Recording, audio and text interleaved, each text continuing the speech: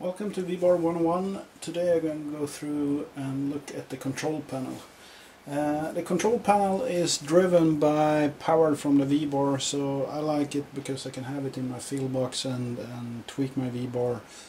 I don't have to bring a computer that needs charging or anything. I have everything with me when I bring this one.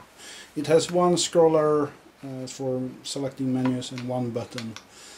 In the back here we have a SD memory card. Many have problem getting this in and out. You have the perfect tool with you. That's the cable. So you just pop it like that and you can download the latest software, and then when you press it in, it's important that it clicks, so use the same and then click, and then you can load the software from it. Let's hook up. You should use the port on the same side as the sensor. You should look at the direction, black going outwards on this one. So I plug it in and then power up my VBar. The first thing you see on the screen here is its initialization, and then you see the version of which software and also the version of the firmware in the VBar. So I'm using the Pro software here.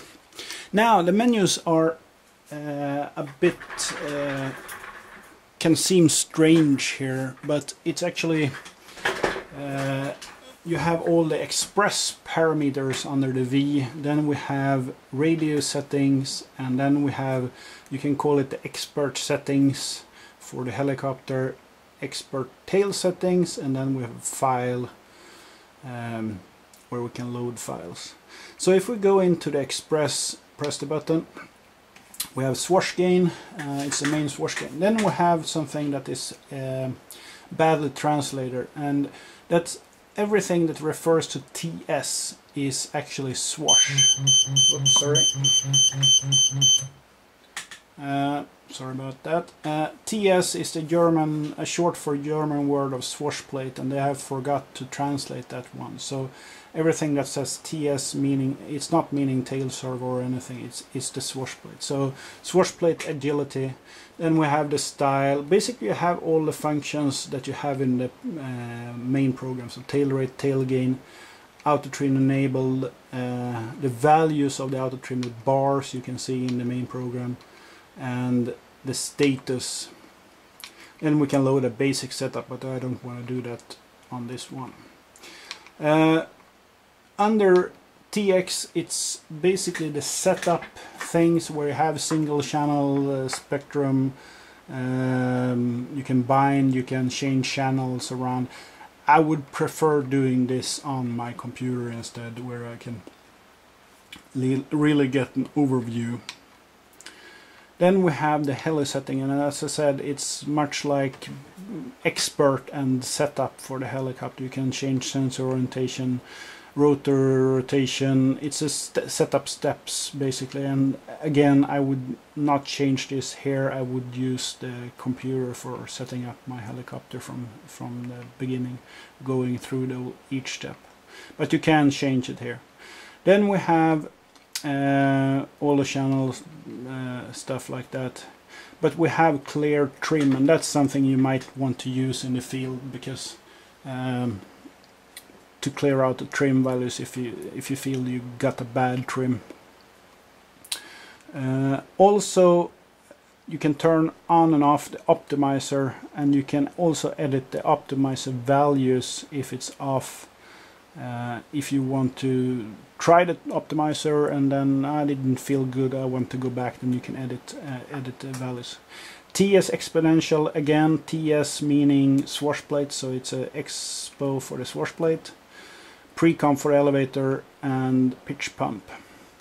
So we have all these expert settings, and if we go back we can go to the tail, and then we have the setup and expert settings for the tail as well. We have servo type, limit AB, tail reverse, tail optimizer on off, and then the values for the optimizers, expo.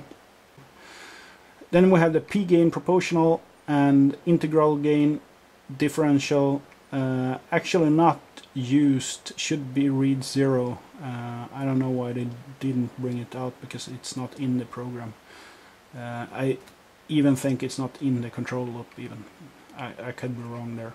Acceleration and stop gain AB. I discharge. This is if you have set the simulate for 1 or rate mode. TC collective, tail pre-comp, tail compensation for the collective and the cyclic. So that's all the settings we have there. Then the last menu item where you can file setting, where you can save a setup, load a setup, copy current bank, actually the bank selection, where you can copy one setup for another bank, and also select software. So if you have software on this SD card, it will read it, then I can just choose which software I'm gonna load, and then when I reboot it will load that one. So this was a quick brief just overview of the control panel. As for if you understand the PC software, the structure of this is the same. It's, well, except for some translation, it's fairly the same name, so you should be able to figure it out. If you have any specific question, just shoot me a PM over the forums and I will help you with it.